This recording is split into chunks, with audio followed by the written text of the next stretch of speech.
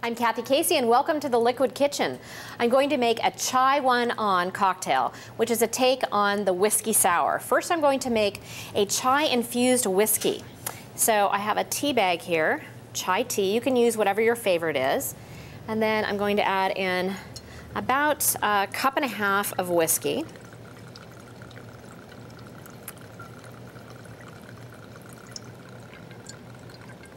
Okay. I've got my whiskey added now, and I'm going to put the lid on the jar. And then you want to shake this up, kind of get that tea going and fusing in there. Shake that up and let it sit for about 2 to 4 hours. You don't want to let it oversteep because it can get too tannic. All right, I'm going to let that sit now. And now I'm going to start my cocktail.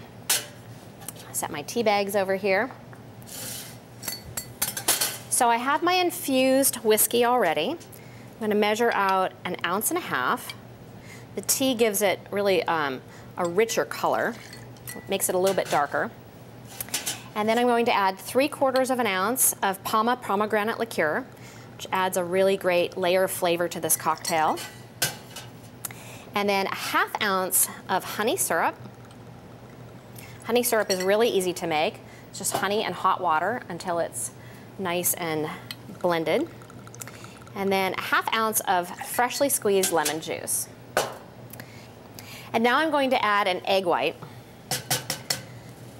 These are eggs from my friend's chickens. They're so beautiful. I'm just gonna separate it right there in the shell. Okay. And then I'm going to dry shake my cocktail first to get it really, really frothy.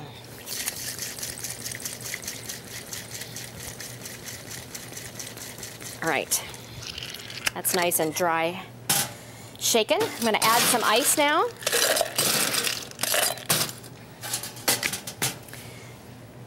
Give my hands a little wipe off, and then really power shake it. I want to get it really, really frothy.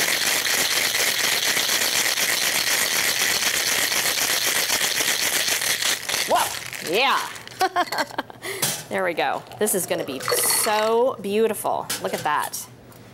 All right. I'm going to pour this into my glass. Straining it out.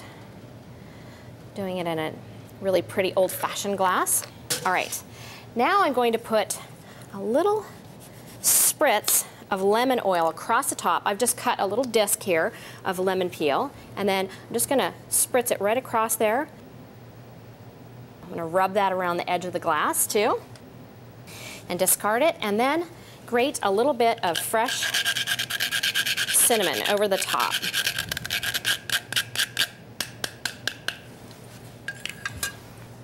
And that's the Chai One On. Cheers.